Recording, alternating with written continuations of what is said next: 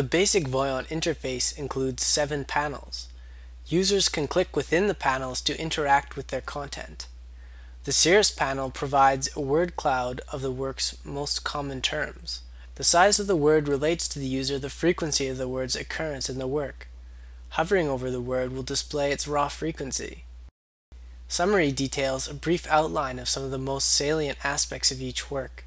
Features of this tool include number of words, number of unique words, longest documents, highest vocabulary density, most frequent words, notable peaks in frequency, and distinctive words. Words in the entire corpus provides an ordered list of the most frequently occurring words in all the works.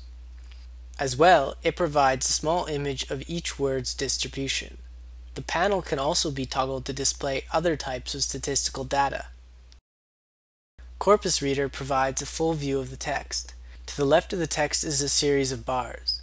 Each bar represents a segment of the text. Clicking on it will navigate to that segment. The different colors in the bars each represent a different work in the corpus.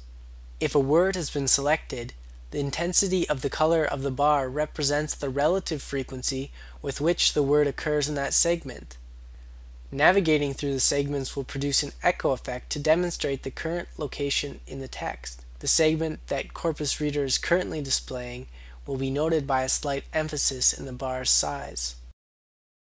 Corpus provides a list of all works that have been opened. Word Trends plots the frequency of word occurrence. This can take the form of word frequency across the corpus or within a single document.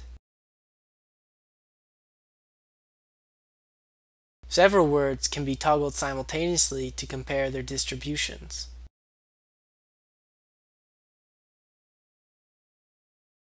Keyword in Context provides the phrase and paragraph within which each occurrence of a word is situated.